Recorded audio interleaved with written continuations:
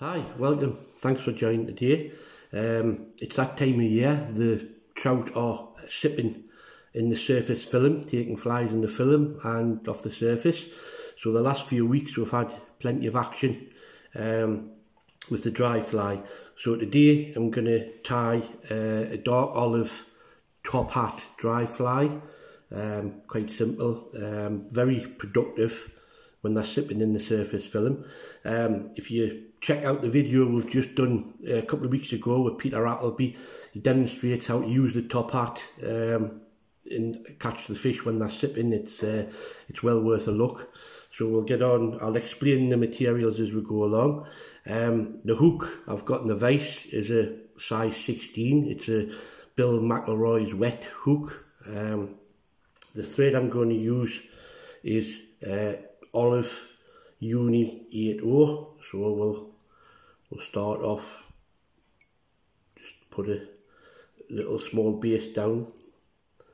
What we're going to do on this is tie in the bit that keeps the fly floating in the surface, and it is a cylinder, a high density foam cylinder, 3mm.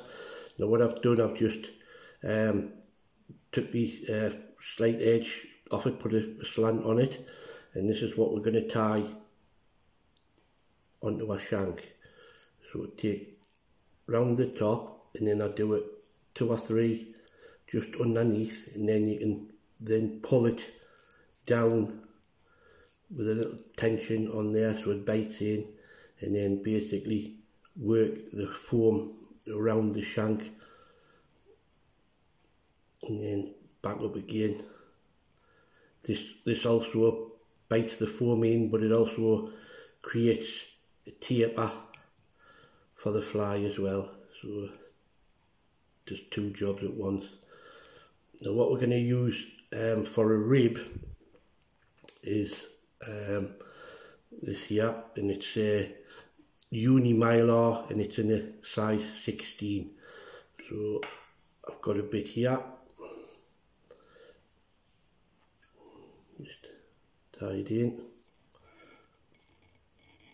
and then down to where the barb would be, but it's obviously a barbless hook. So stop approximately there. Now what I do now is put a little touch of varnish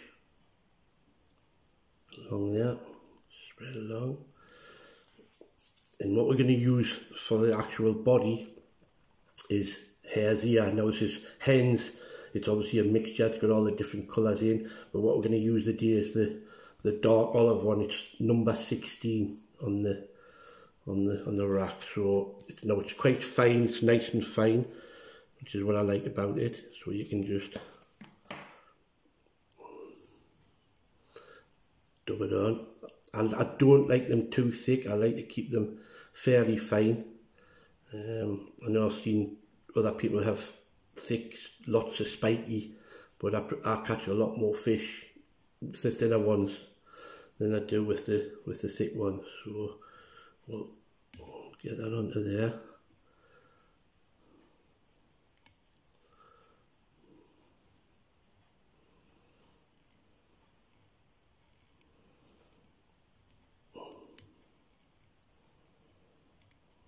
Take that away, and then we'll counter wrap this. This is the rib with a mylar, so dig it into the actual hairs here as you go along, even spaces all the way along, and then the last one can be just under the top hat. Then we'll take that over the top, catch it in. It, and just snip that off. Now what I'll do now is we can cut the actual top hat part. You want about, I would say, a good third or maybe a bit more. You can, if you leave it on, you can always cut a bit off. If you cut it too short, then you haven't got an option. So if in doubt, leave it a little bit longer. See how it goes. Now all I need now is a tiny touch just to cover that stuff on the thorax there. So we'll just put another small bit on there.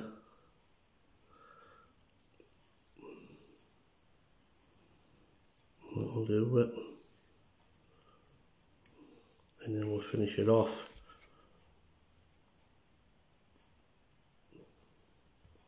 with a bit of varnish.